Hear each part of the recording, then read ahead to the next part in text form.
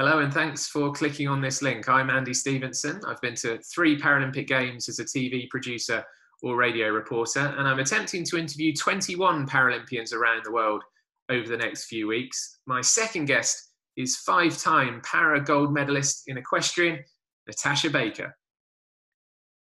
So, Natasha, hi, how are you? Hi, I'm really good, thanks. How are you? Yeah, okay, yeah, very weird times we're living through, aren't they? Yeah, just a bit. Mad. And whereabouts are you on lockdown? Who are you with? Have you got people around you? So it's me and my fiance at the flat at home, and then I'm really lucky you're still able to visit livestock. So I go down to the yard every day to go and see the horses. I'm spending a lot less time there, and we've come up with like a bit of a timetable because we have liveries. So we have times where it's just myself and my parents and the staff, and then once we've all gone and done our bits, then all of the liveries come down to look after their own horses. So it's working out quite well. I'm missing not being down there all day every day, but it's just trying to do the essentials and do what's necessary to be able to carry on. Is it one of those situations where actually the time you are spending with the horses feels even more precious now? 100%. Yeah, definitely. You really value things a lot more, don't you, now when you kind of think, oh my goodness, the time is so valuable right now, and actually every minute that you get to spend with them is that bit more special. And you can go down to the stables and ride out properly and everything like that, or are there kind of restrictions on how far you can go, that kind of thing? Yeah, I mean, obviously, we don't want to put any strain on the NHS, so we're being really cautious about, not doing too much and not doing anything risky. Obviously, doing anything with a horse, there's an element of risk, but there's that when you walk out of your front door and get in a car, isn't there? So, I know my horse really well, and I think it's actually safer to carry on ticking her over. I'm not doing anywhere near as much work as I normally would be doing with her, but it's just keeping her sane and safe and doing the kind of bare minimum, really. And this is Lottie, isn't it, the horse? Yes, Lottie. And Yeah, she's very special. I know obviously you have a strong bond with all the horses you ride, but do you get the impression that Lottie knows that something unusual is going on, something different's going on? I think she is blissfully unaware. I think she is loving all of the attention, because it's much more one-on-one now, which is lovely. And yeah, she's just, eating and going out in the field and not having to do so much work. So she's probably quite happy about that as well. But yeah, I think she's blissfully unaware of everything that's really going on right now, which is probably the best place to be. And are you having to kind of keep yourself sort of personally fit as well as the practice with the horse and keeping the horses active? The same is obviously true for humans as well. Yeah, it's been really difficult. Obviously, like I go to strength and conditioning every week and physio every week, and I'm not really set up at home to exercise quite so much. So it's quite difficult finding inventive ways of keeping fit, and I'm doing lots of body weight stuff at home. I really struggled in the first few weeks not having access to physio. That's such an important part of my weekly routine, and so I was really, really aching. And so I found this massage gun tool, and it's really, really helped me. And so I'm feeling much more myself now. So it's enabled me to kind of get back into the strength and conditioning. I did have about 10 days where I was just so achy. I couldn't bring myself to even plank for 10 seconds, let alone a minute. So, I was really, really suffering, but I seem to be kind of back on the mend and able to do a little bit more now. A 10-second plank is good enough for most people, I imagine. Now, I know the selection process for the Para-Equestrian team is really competitive, and if the games had been going ahead in 2020, I think, is it 7 or 8 of you have to be whittled down to 4? Did you have any Yeah. sort of idea before all this happened where you were in that pecking order and how things were looking for you? Well, literally, we had one competition this year, and it was just before we kind of kicked down into lockdown. So it's really hard to tell from just one competition. I did really well in that competition. I got my PB on Lottie, and there was still plenty of room for improvement. So I was feeling fairly confident.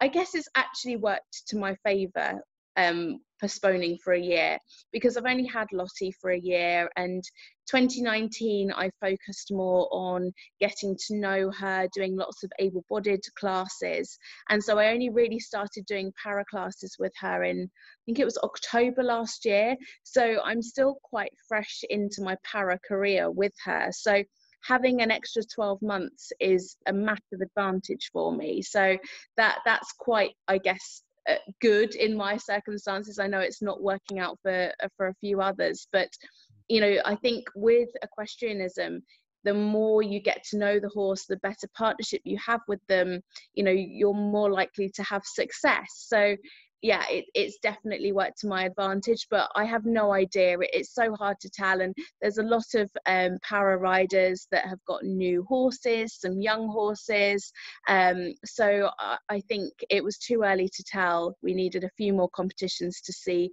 where it was going to go, but I was feeling good and I was feeling confident. So, and is it too soon to tell kind of how next year's schedule will sort of shape up, because presumably things that might have happened this year will be shifted to next year and things like that, not obviously Paralympics, but sort of smaller events beforehand and things like that, training camps perhaps? We're quite lucky in the fact that we're very into a routine. So most of the competitions happen on a yearly basis. They're on the same weekend or the same week every single year. So you kind of get to know your competition schedule on a yearly basis. And so basically everything that we'd planned in 2020 will pretty much just jump to 2021. So from that aspect, it should be quite easy to really plan for next year. We just don't know, obviously, when we're going to be able to get started again this year. We've got an international in July. I can't see that going ahead. There's another one in October, so we're kind of aiming towards that. Normally we give the horses a bit of downtime over the winter, but I think most of us are thinking of giving them the downtime now, and then once we get started, carry on all the way through to Tokyo. So it's just kind of changing those plans around a little bit more this year. And that's what's so unexpected, and we just don't know whether we're coming or going yet.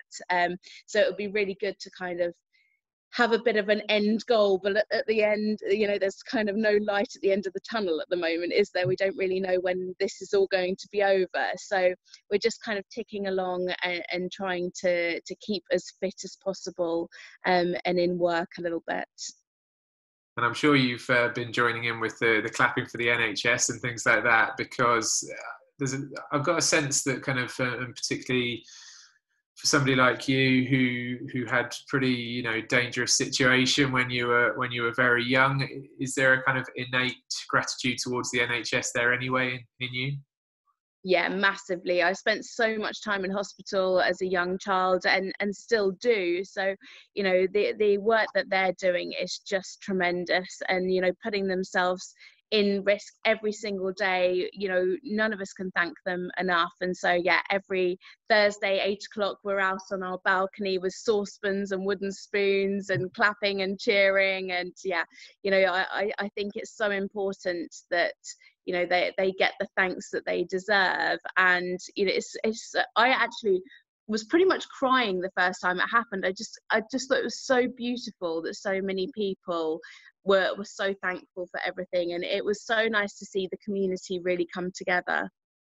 And how else are you filling your time then? So all this extra time you have where you normally would have been down with the horses, what's the Natasha Baker guide to surviving the lockdown? What are you I've been or reading or? I've been doing quite a bit of baking with mixed results.